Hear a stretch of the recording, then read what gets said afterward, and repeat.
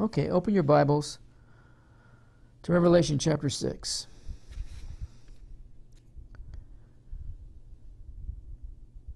We're still on verse 3 and 4, the second seal. Verse 3 reads, "And when he had opened the second seal, I heard the second beast, or the living thing, say, 'Come and see.' And as I already mentioned, and I'll briefly repeat it, it's not like he's opening a separate scroll, a scroll that's different than the first scroll. It's the same scroll as the first scroll. It's just a continuous opening of now yet another section of the scroll, giving us the information concerning the second seal, the second rider, another horse of the same kind as the first horse. And of course, we already covered that these horses are war horses.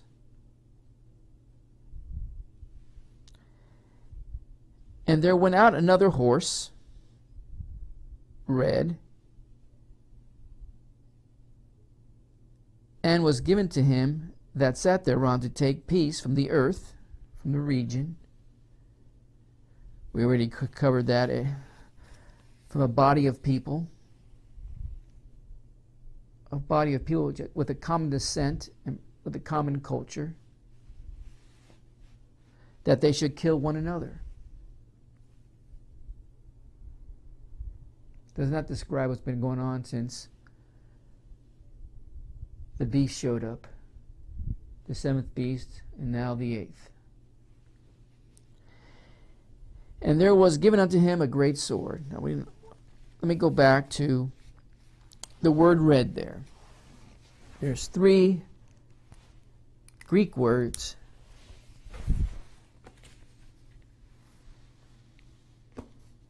for red in the New Testament. I might look at one Hebrew word tonight. In fact, I think I am. For red in the Old Testament. Now, one of the Greek words that's used is erythros. It's used in, you might want to write this down. In fact, let's just go to it so you know exactly why these words are different. Go to the book of Acts, and we'll be going through the scriptures quickly here, so if you can't keep up, just write it down. Book of Acts, chapter 7, verse 36. He brought them out after he had showed wonders and signs in the land of Egypt, and in the Red Sea, and the wilderness 40 years. That's one. You go to Hebrews 11:29. Like I said, if you can't keep up, just write them down and read them later. Hebrews 11:29, you have another reference of the same Greek word. By faith, in verse 29, they passed through the Red Sea. There's the word red again. Erythros, as by dry land. Now, erythros is used twice in the New Testament. In both times referring to the Red Sea, both in Acts 7:36 and Hebrews 11:29. Now, there's another Greek word, purazzo. Don't worry about spelling it. Purazzo. It means to be red or to grow red. And there's 2 examples also. There's only 2 examples, and they're both in Matthew chapter 16. So you know the difference. That's why I'm pointing these out. Matthew chapter 16, verses 2 and 3. When understanding the times, Jesus says, he answered and said unto them, when it's evening, ye say, it will be fair weather, for the sky, referencing the sky, is red. And in the morning it will be foul weather today, for the sky is red and lowering. Once again, mentioning the weather in the sky. So, perazzo, it's used when describing something that's going to be red or to grow red. Now, the word in Revelation chapter 6, verse 4 for red is puros. It's only found twice in the New Testament also. Once here in Revelation chapter 6, verse 4, and also in Revelation chapter 12. Let's just go there real quick. We've been there before. And there appeared another wonder in heaven. And behold, a great red puros again, fire-like color, dragon, having 7 heads and 10 horns, and 7 crowns upon his head, describing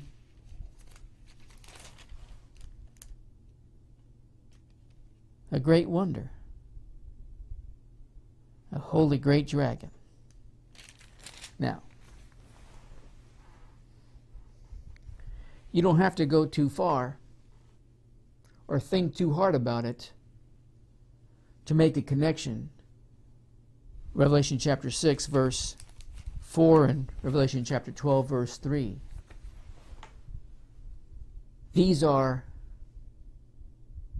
scriptures that both have the word puros in them, the color of fire,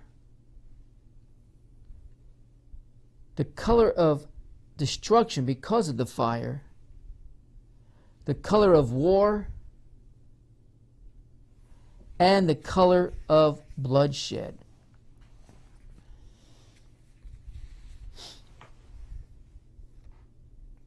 This is not the normal Greek word, which I already pointed out to you, thrudos, but a more specialized term.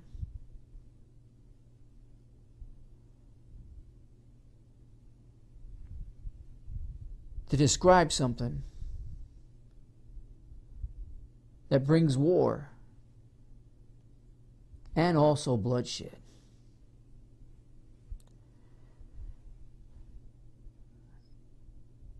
Now, the Hebrew language doesn't have any similar word like puros in the Greek. But they have a word that symbolizes blood, whether it's the blood of sacrifices or the blood of violence. But something that the Hebrew does have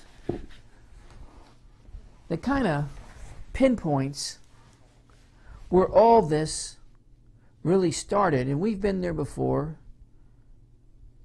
is Genesis 25:25.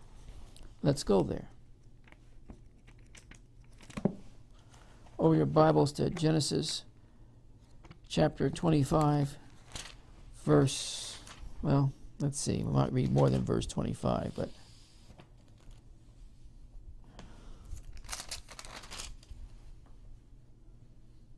let's start with verse 19. And these are the generations of Isaac.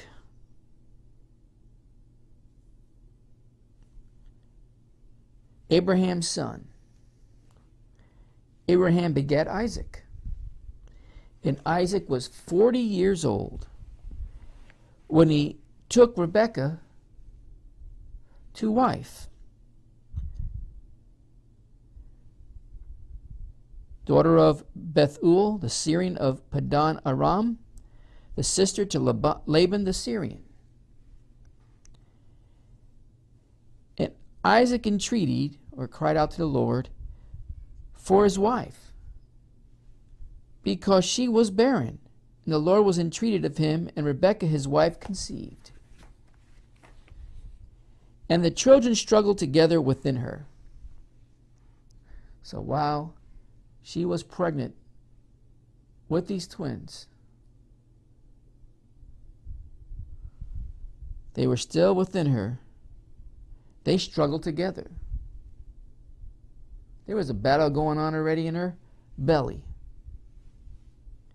And she said, "If it be so, why am I thus?" It must have disturbed her quite a bit. It's not like the first time anybody ever had twins. She probably knew people that had twins. And they didn't experience anything like this. At least not what she was experiencing. There was a struggle going on, even in the womb. And she went to inquire of the Lord. That's a good place to go inquire. Give her credit for that. And the Lord said unto her, 2 nations, or 2 people, are in thy womb. What? What do you mean? 2 nations are in my womb. They're both my children. They come from Isaac and myself. How can they be separated? And the Lord said unto her, 2 nations are in thy womb, and 2 manner of people shall be separated from thy bowels. They might be related, but they're far from anything similar to each other. And as time plays out through the Old Testament, even to the now, related, but you would never guess that they were.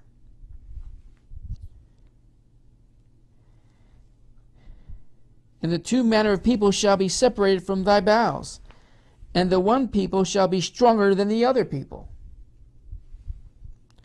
And the elder shall serve the younger.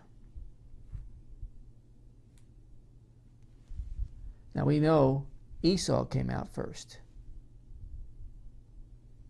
Esau was going to serve Jacob. Now play that out throughout history, up to the present. God's word hasn't changed. And when her days to be delivered were fulfilled, behold, there were twins in her womb. And the first came out red. Red. All over. Not just red face. Not just parts. Red all over like a hairy garment. And they called his name Esau.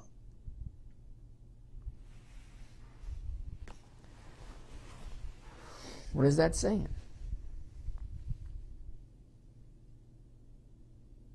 Red is the color of Esau.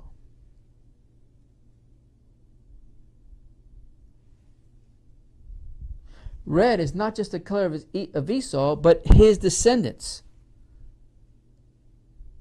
Who are his descendants? The Edomites. Nothing new to you folks that have been listening through this series. The Edomites. Esau was born red. That's what Genesis 25:25 states. Now the name Esau comes from a root meaning which means to press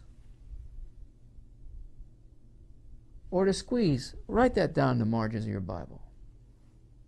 Comes from a root meaning means to press or to squeeze. Now the word Edom,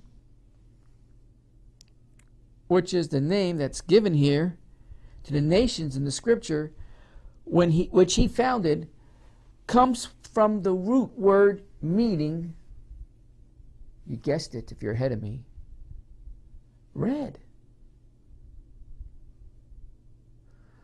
red.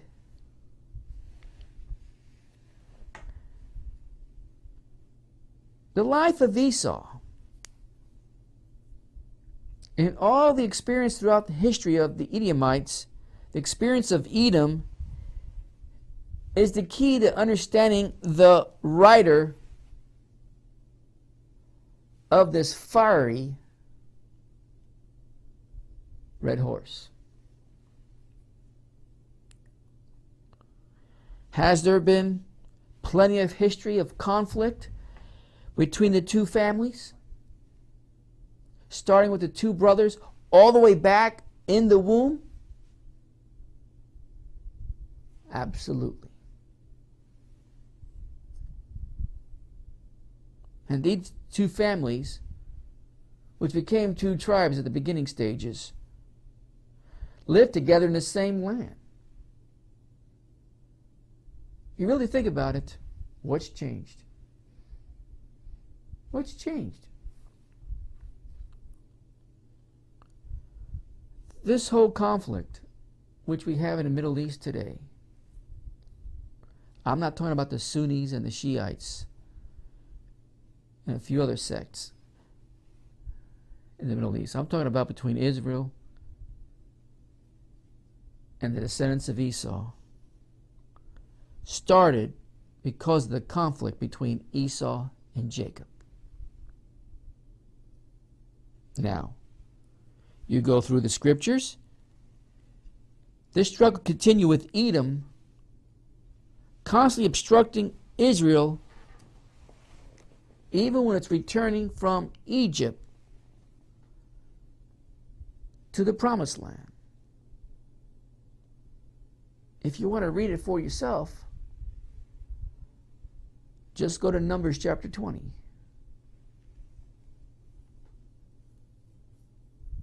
And this conflict, or that conflict back then, between Edom and Israel, it continued through the centuries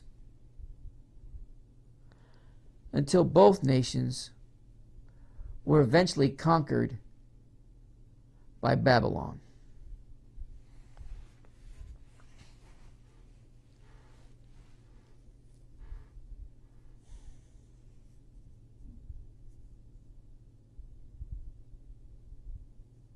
Now,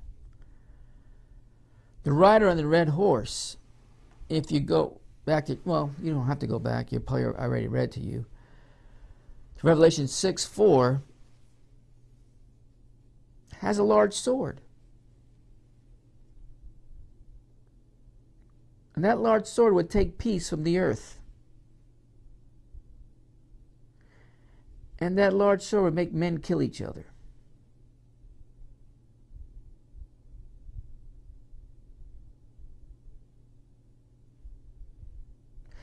Men kill each other, as like this message. Do I have it still here? No, I'll have it here. I don't know what I do with it. From a HOF, from a body of people that come from a common descent and a common culture.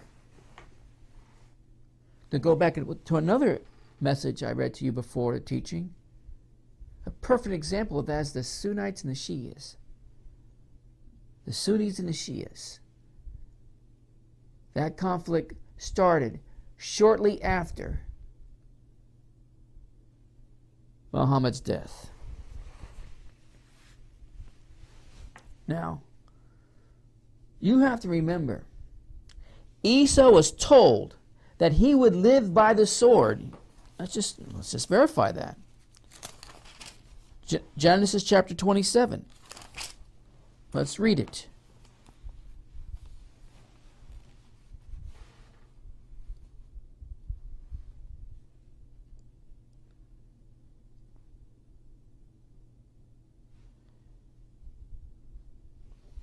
Let's start with verse 38, chapter 27.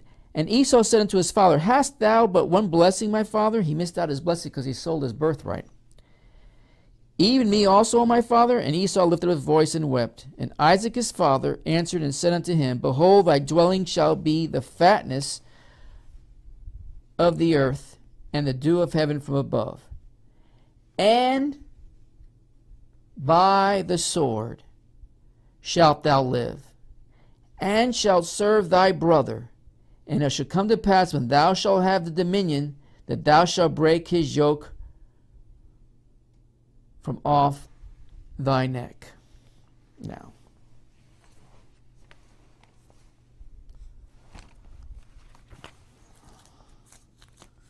let me see if I can find another scripture real quick here.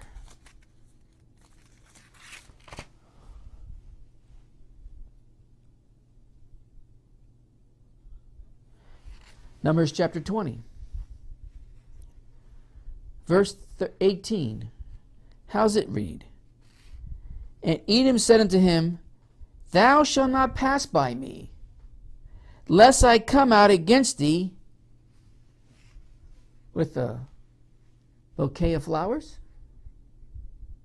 With a box of chocolates? No. With the sword. With the sword. Esau was told that he would live by the sword. The advance of the writer in Revelation chapter 6 verse 4, go back to it.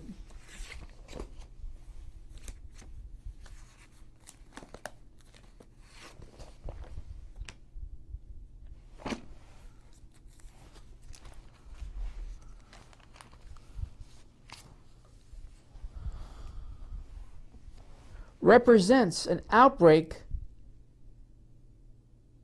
of intertribal warfare in that region by that body of people.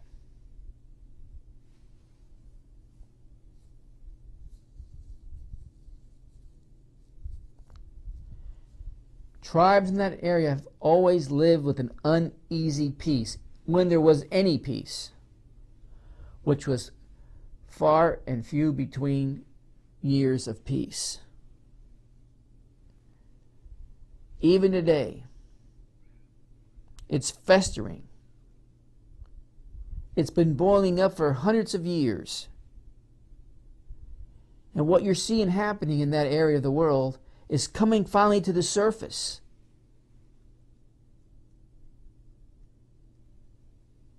And this new, and possibly the last generation, will turn all their weaponry against their own neighbors, their own blood, their own kind of body of people with the same kind of descent and culture. Just like Revelation chapter 6, 4 reads, to take peace from the earth, that they shall kill one another. And there was given to him a great sword. You didn't understand where this all began, my friend. It began back with Esau. We're just getting a clearer picture where these events take place. Now, I haven't identified the writer yet. I will get to that. But it's not a coincidence, as I've been saying, that a red color here is used to describe not just the events that have taken place now, but the events that have been taking place for thousands of years.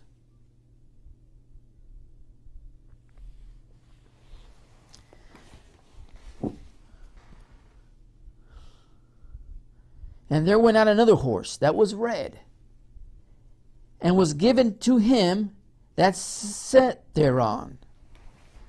I want you to take a look at that phrase, was given to him, or was given unto him. Now, it's not the first time it's used in the scriptures. It's used quite often. This signifies that it is an evil power,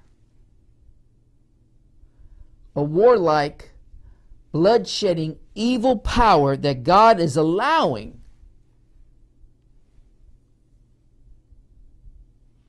to have whatever it's speaking about here.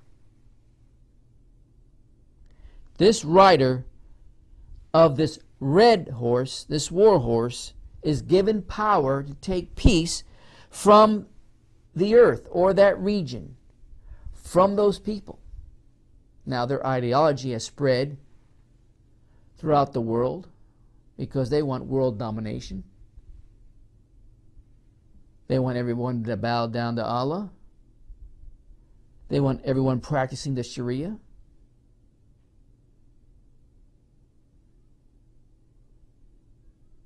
But they're fighting within that region to see who will, not just against Israel, and that's a main target, don't get me wrong, but who will be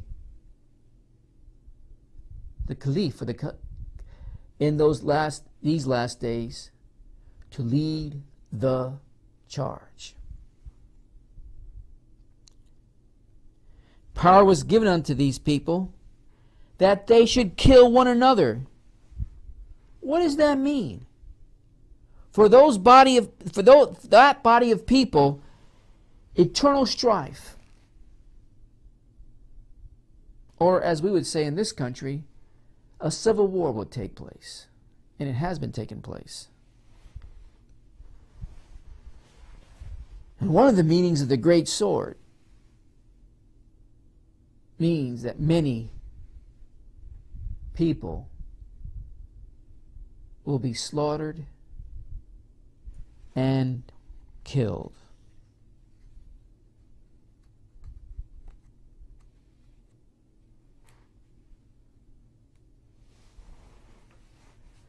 Now,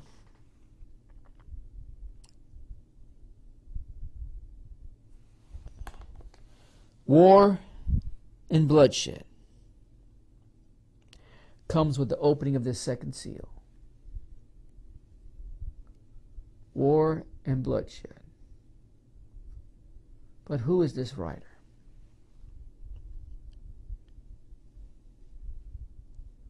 I've had some messages that believe that, because I haven't really mentioned anything about it yet, that it's just Muhammad riding another horse of the same kind.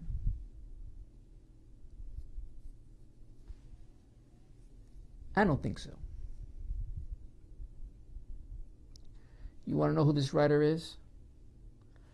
Well, you better email me or make a phone call and let me know that. And maybe tonight, I'll let you know who it is. Play a song.